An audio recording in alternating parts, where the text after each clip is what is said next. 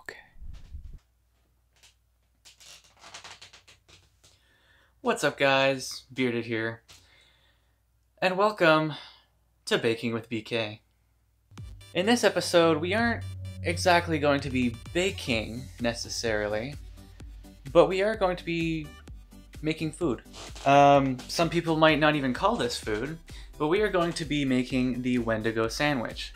Now, most people know the Wendigo as a made-up mythical creature, but this is a harmless sandwich.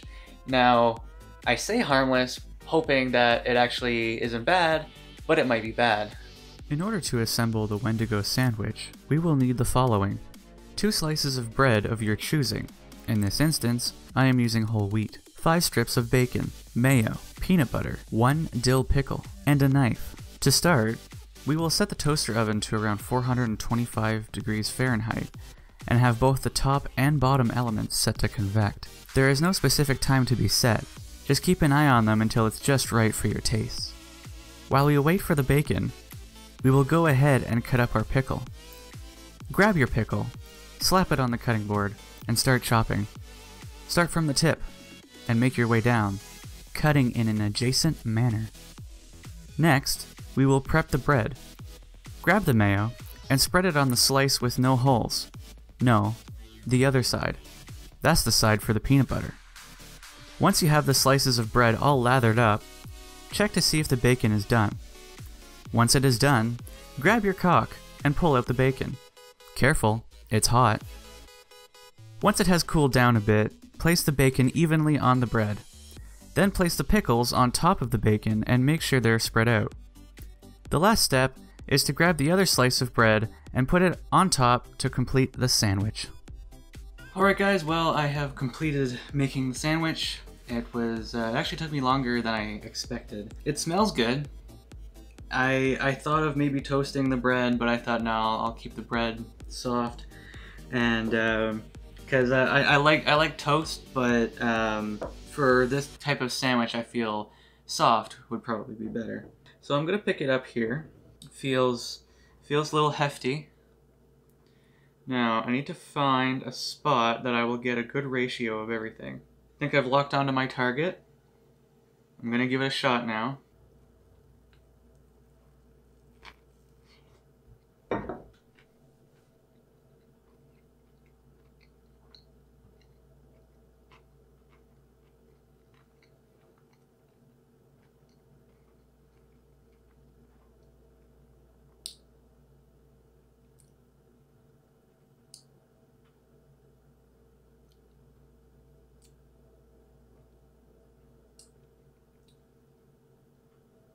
It's actually good.